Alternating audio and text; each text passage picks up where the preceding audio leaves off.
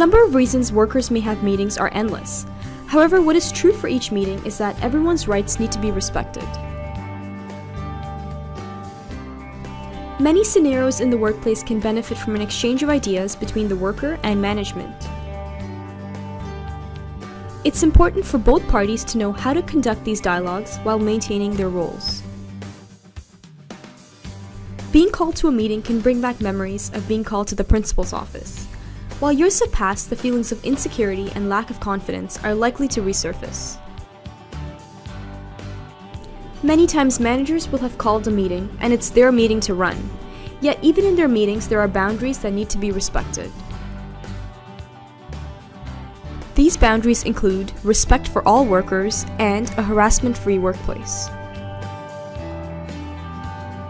When the boundary is crossed with intimidating language or physical coercion, members and stewards have the right to speak up and walk out.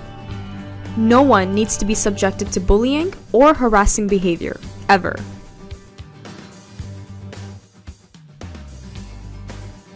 And if you're ever asked to lead a meeting, we cover things like mistakes to avoid, good questions to raise, and ways to keep things interesting.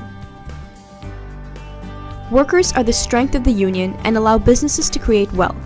The strongest workforces are made up of workers who are educated and prepared to meet anyone.